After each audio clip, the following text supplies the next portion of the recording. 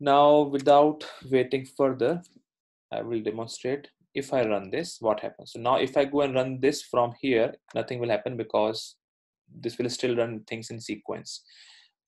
I would like to run this via Maven because that is what so Maven is what is required to execute your test in parallel. You cannot just directly do it from here, right click and run a JUnit test, because the plugin which is responsible for execution of this test in parallel is written in Maven POM file. So what I'll do next is I will right click, go to Maven, go to run as, then click on Maven build. It's asking me for a goal. I will write clean install. Let's see what happens. Run, save.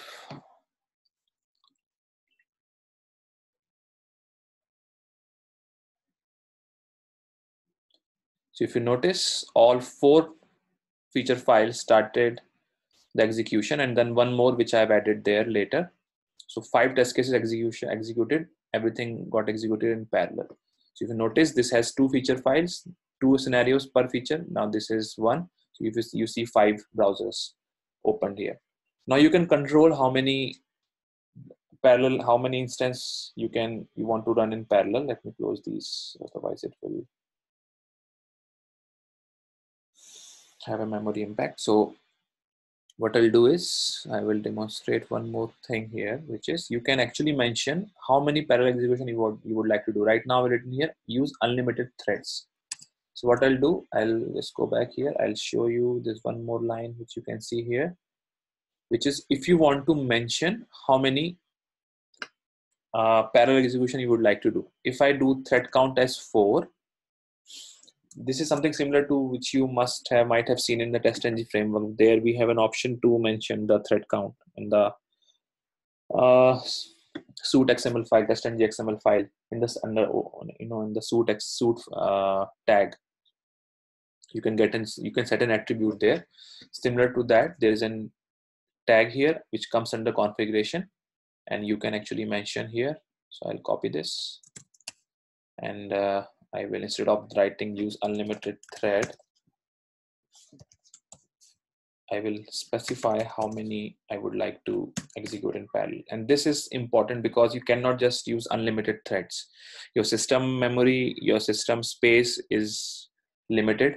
You cannot just go and say, if I have 200 feature files, all 200 should execute in parallel. So you need to restrict it somewhere. And ideally, the good combination is 10 to 20. If you have very high configuration system, it's okay if you can say 20 test cases in parallel, but usually you can say 5 to 10. So for now, I will restrict it to 2 because I have 4 feature files and I would like to demonstrate something in parallel and limiting this thread count.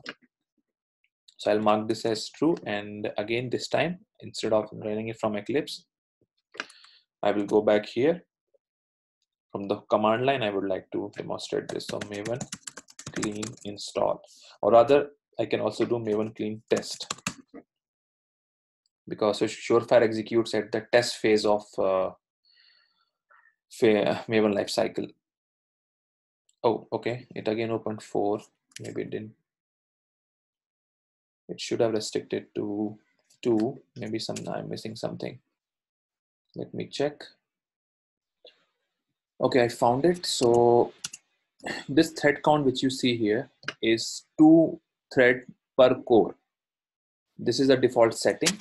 And this is again, I actually checked the Cucumber guide here, and they are saying clearly here the thread count in the above setting is 4 threads per core, right? So if I'm mentioning here 2, that means 2 tests per core, and my system right now, which I'm working, it has 2 core, dual core, so 2 tests per core. So it actually opened 4 simultaneously. So I will need to restrict this and say per core thread count equal to false. This is what I need to set here so that it will obey what I want.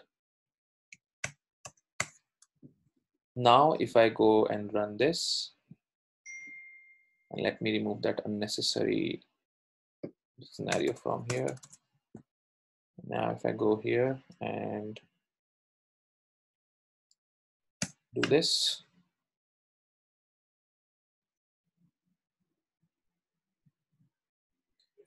Now it's opening two test cases, executing two feature files in parallel.